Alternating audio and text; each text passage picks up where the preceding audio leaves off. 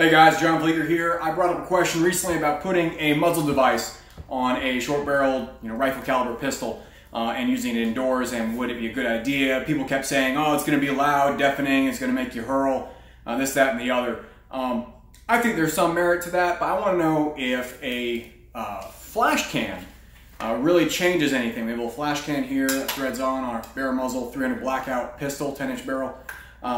We're going to do a little testing. Not many people can shoot indoors. I can. I'm going to show you right here. It's hard to see with the glare, but that is a wide open backyard, steep hill, no one around. I can shoot out there all I like.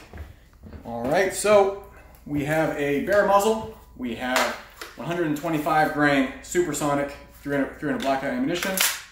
So we're going to shoot a few rounds, see what it sounds like, and then put the flash can on and see if that changes anything. All right, so.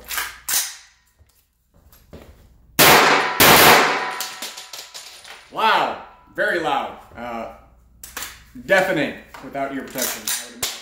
All right, we are clear. So now we're going to put that flash can on and see if it changes anything. You're not gonna be able to hear the difference much because the mic's probably gonna cut it out, but I can hear it, I can tell you that much. All right, flash cam is on, hand tight enough for a few rounds.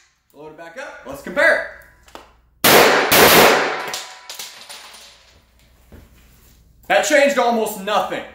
All right, it changed how it sounded a little bit, put the sound more forward, I guess. Is it better? Yeah, I guess so. Is it make it hearing safe? No way in hell.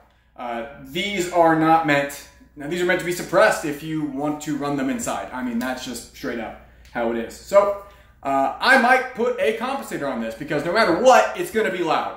If I have to use this to defend, life and home, my hearing is second on that priority list. Hopefully, I'd have some ears next to the gun.